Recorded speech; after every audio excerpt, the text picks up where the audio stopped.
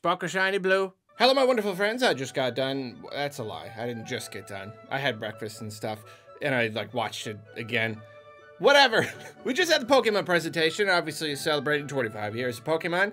They'll probably have other presentations this year. I'm not really sure, but this was clearly a probably the big one. You know, revealed like the big games coming this year or whatever. So I'm here to talk to you about it. Here's my little discussion. First, the shocker. The shocker. The world. Their mouths were agape at the reveal of Diamond and Pearl remakes. It was obvious, and they did it.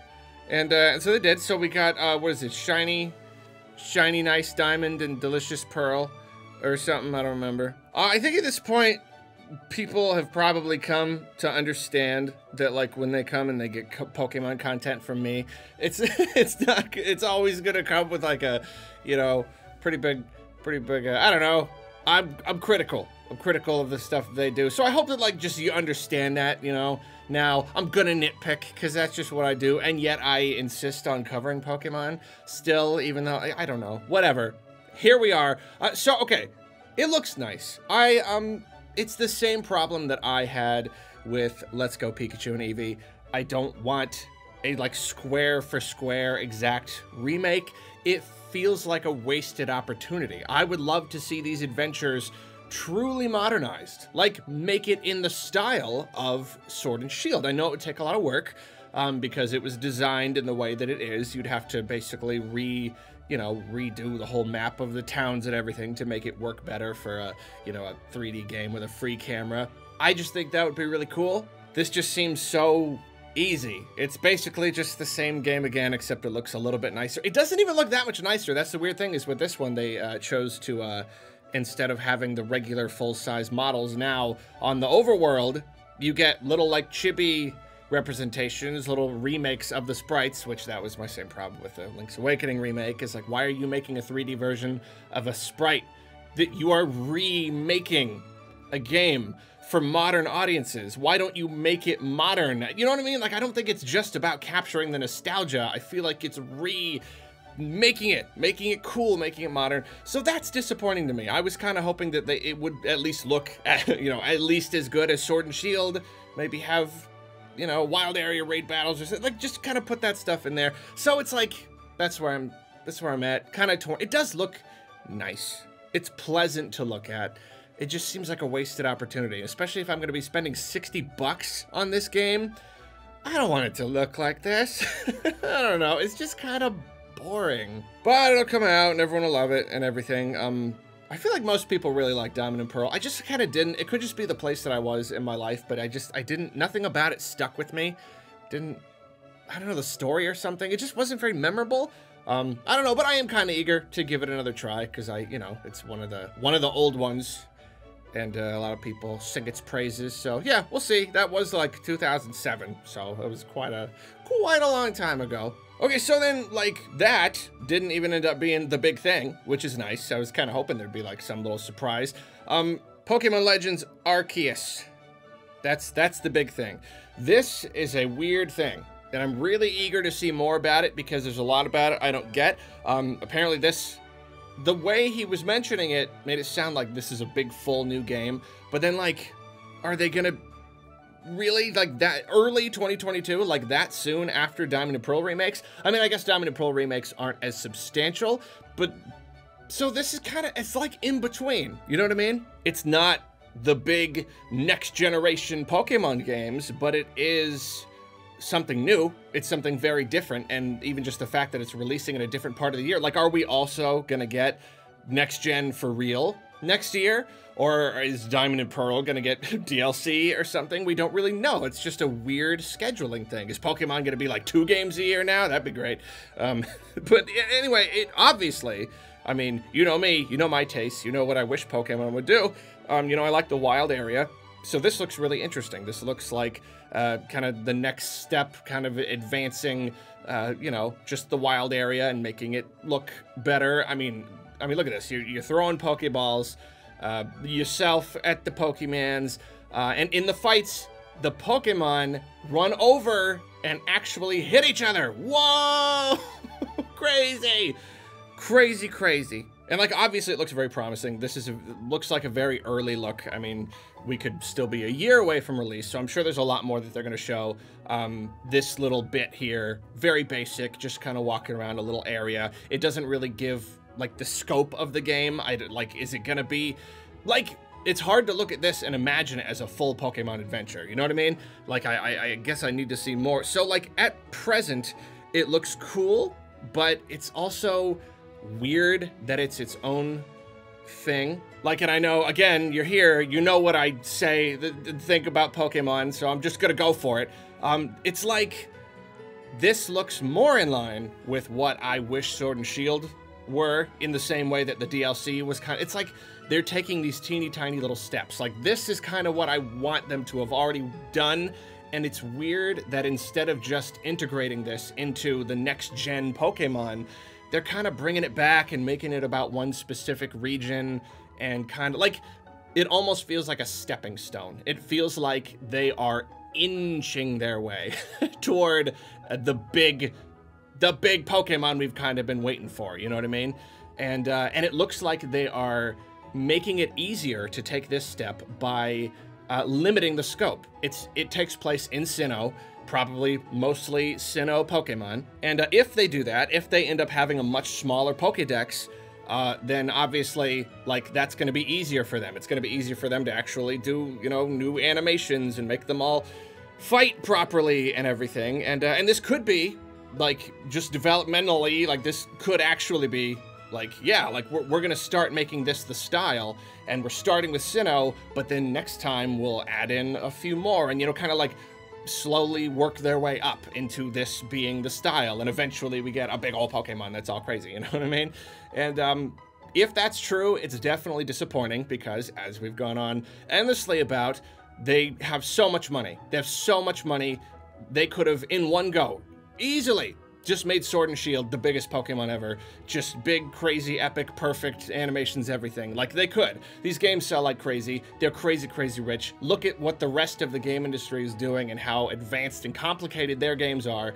They could have. So yeah, it's frustrating that they're wanting to take these weensy, teensy, tiny little steps, especially because once we finally do get something that resembles what we were imagining Pokemon on console would be, it's gonna be like, okay, well, it's been like 4 games. You know what I mean? Like, it's not gonna be that exciting anymore. I don't know, kind of getting deep into the whole development theory and stuff or anything. I should probably just focus on this. Point is, though, yeah, it looks promising. Little, like, I don't understand why they're just throwing Pokeballs and not fighting them first. I feel like it's kind of like the Let's Go thing and the Pokemon Go thing, I suppose. You just, like, throwing Pokeball, you know, instead of, I don't know, for me, like, catching a Pokemon, especially if I'm going out in the wild and I'm walking around and sneaking around in the grass and stuff, I want to fight the Pokemon I don't want to just throw a Pokeball. I don't know, it looks really boring. Like, the way they depicted it in the trailer looked pretty boring.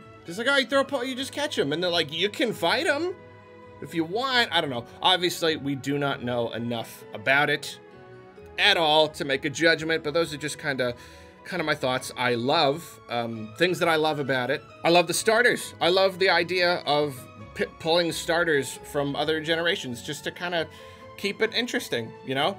I like that. I like that a lot. And also, I should have opened with this. The best part about this, like, I mean, it's a big Nintendo thing I'm always talking about, like, using old stuff, returning to old things. Like, this is cool. This is basically a prequel to Diamond and Pearl. That's rad. That's so cool. Going back to the region before it was fully developed and having, like, a new story in an old place, like, that's just cool.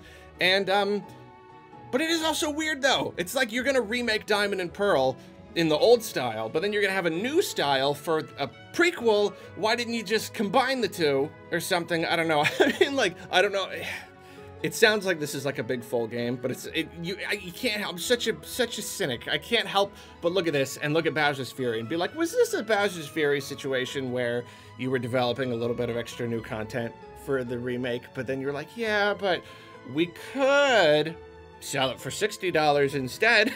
It's a separate thing. I don't know. Obviously, we don't know how big the adventure is. Like I said, I don't know enough about it. It's hard to believe that it's a big, full, complete Pokemon RPG adventure coming early next year in addition to the other games. But I don't know. We will have to wait and see. And ultimately, I suppose that is all I can say about it. It's cool.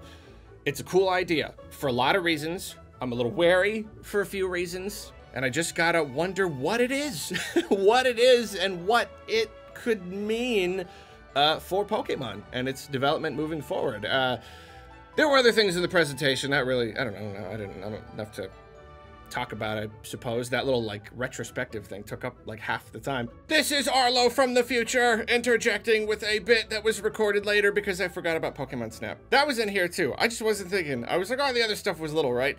No, we got a new trailer for Pokemon Snap, showing us a bunch of new stuff. It looks really cool. I guess I don't actually have, like, that much to say about it. I think the biggest thing, yeah, like, I kept wondering, like, they're not gonna do Pester Balls again, right? Because, like, in the original, you could throw an apple, which the Pokemon like, or you could throw a Pester Ball, which kind of just hurts them and makes them mad. And just like, hey, like, that's how wildlife photography works, right? You throw rocks at a thing to get it mad so it does something cool so you can take a picture of it.